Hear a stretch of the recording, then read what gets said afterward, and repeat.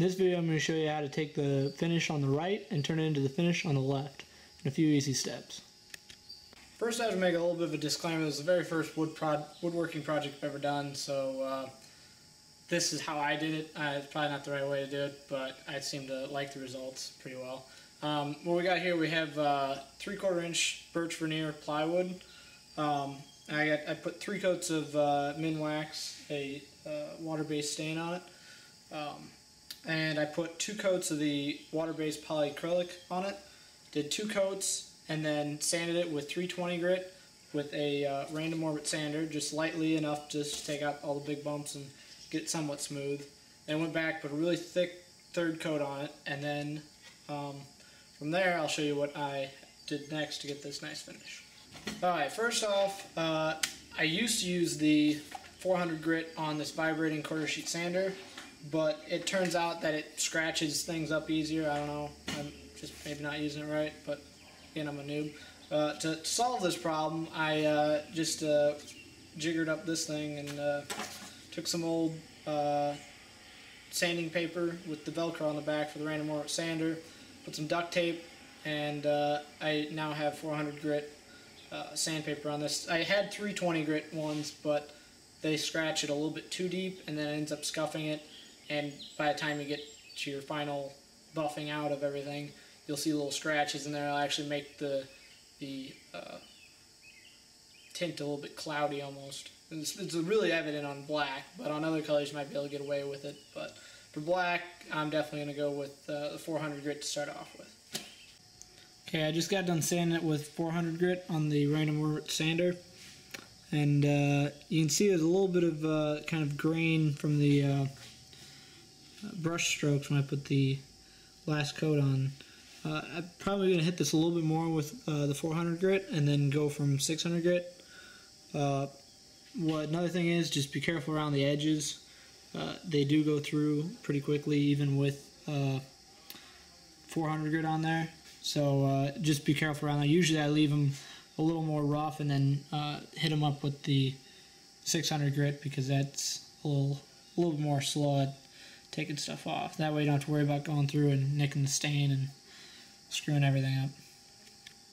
Okay, I just got done doing the 600 grit, and I might hit it up some more because you can see a few spots here where there's a little bit of scuffing from the 400 grit yet.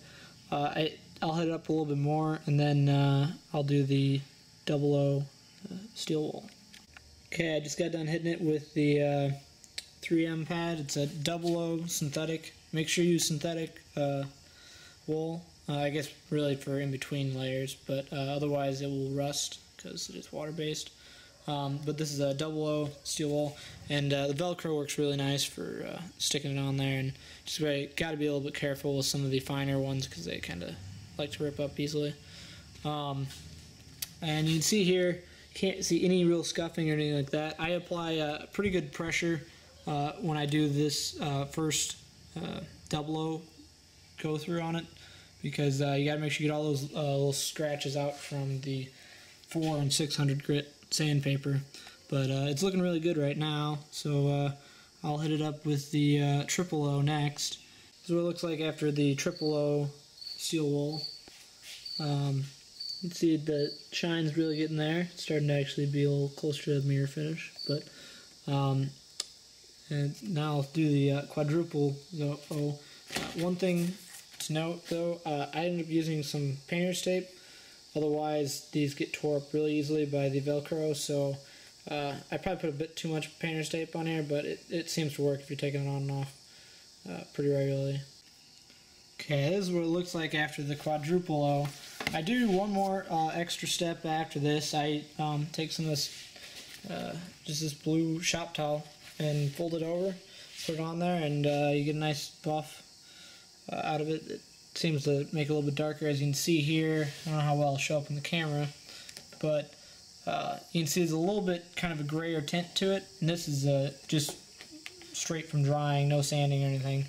And looking at it really closely, it's actually just a little bit of the scuffing refracts the light to make it a little bit lighter. And I want to keep it really dark, so I'm going to go ahead and do the last step with the towel and I'll show you the results. And that's the results of it. You can see it's pretty good finish. It's not 100% perfect, but I think for the amount of time involved, it's really well worth it. And you can see that last pass there got a little bit darker, almost the same color as the original clear coat. But yeah, the one other thing to keep in mind when you're doing this, you don't have to worry, after you get to the steel wool, you don't usually have to worry about going through anymore, so take your time, be patient with it, apply a little extra pressure, just make sure you get all those scuff marks out, otherwise you'll get to the final coat and you'll be able to see them, and then you're really pissed off because you have to redo the last couple steps. But yeah, so that's how you finish wood, or at least how a noob does it. So hope this was enjoyable and whatever else, I don't know, entertaining, informative, misleading, whatever.